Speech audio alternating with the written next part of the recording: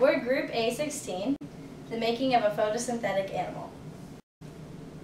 So the question we investigated was, can animals be photosynthetic, specifically the Alecia chlorotica?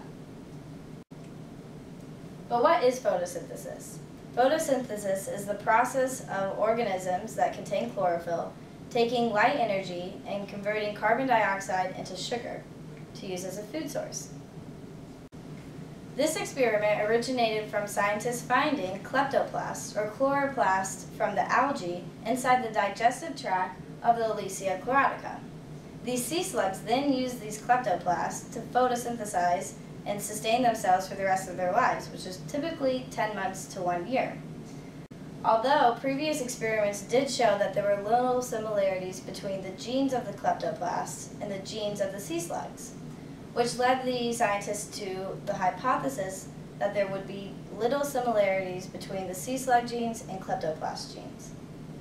In this experiment, scientists raised the larvae of sea slugs in a laboratory culture system in seawater.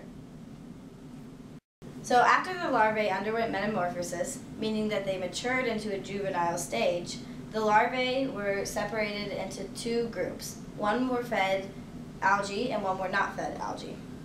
Once sea slugs reached adulthood, both groups were starved.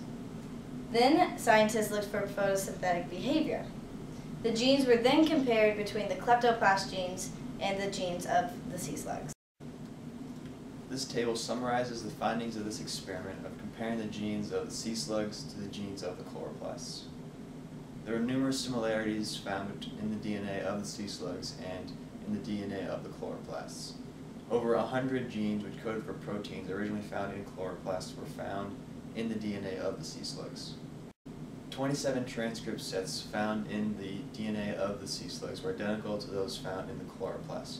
In addition, these genes were involved in the processes of photosynthesis, carbon fixation, carbohydrate metabolism, and other processes originally performed in the chloroplasts. So contrary to the previous two studies, what they found out was that the DNA set of the sea slug actually contains a lot of nuclein-encoded alloproteins, and these proteins are the source for keeping the photosynthesis going. The main difference that was being done in the previous study and this one was that in the previous ones they used a different host species which was not sea slug at all. As a result, they exhibit different behavior, and also the way they extracted the DNA was a lot different.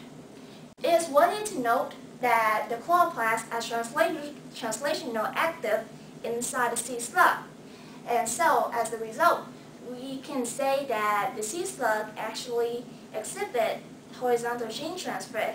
So some of the gene from the algae actually transfer into the genome. As a result, they are able to maintain photosynthesis for the rest of their lifetime. So we've learned so far that sea slugs can photosynthesize, despite photosynthesis being an ability that animals cannot actually perform. Current research is underway to explain the genesis of kleptoplastic association and how photosynthesis can continue despite being in an unnatural environment. An important point to take away from this research is the potential exists for permanent photosynthesis in animals, and possibly also one day in humans.